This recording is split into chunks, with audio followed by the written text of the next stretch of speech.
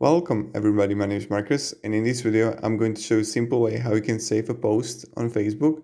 So let's start. The first thing you want to do is when you're going to be on Facebook, you want to click on the three dots next to whatever post you got, and then you're going to see hide posts, snooze, and the first thing is save post.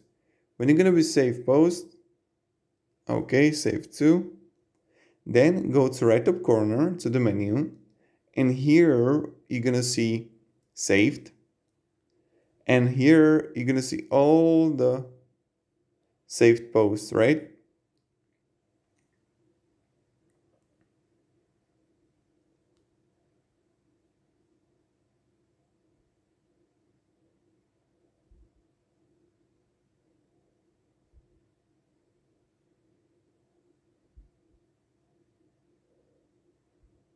So